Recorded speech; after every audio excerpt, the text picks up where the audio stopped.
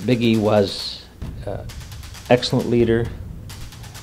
The greatest compliment was his competitive desire and the fact that he was a winner all the way from the time he was a great athlete in Minnesota, became a great coach, and how you measure whether he's a great director or not is hard for me to evaluate.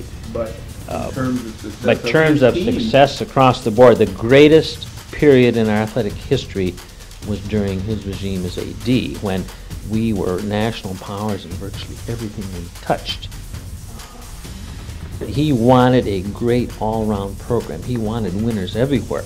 Part of that came with the charge he gave to coaches. He was appreciative when you won. He was unhappy when you lost. He wanted people to have success. He was a leader in this regard. He did it in an unusual way. He was gruff. He was egotistical. But you can't argue his success. And if you did well, he was there to support you. If you didn't do well, and if you really goofed off, you might have lost your job, as Forty Anderson did. His career tailed off very extensively. In a sense, he tended to be a bit bumbling. He was a prima donna, but he was a fighter and competitor, and there was a place for that. He used to tell his coaches, you get every championship meet you can possibly get here. So we, at that time at least, staged more national championship events as hosts.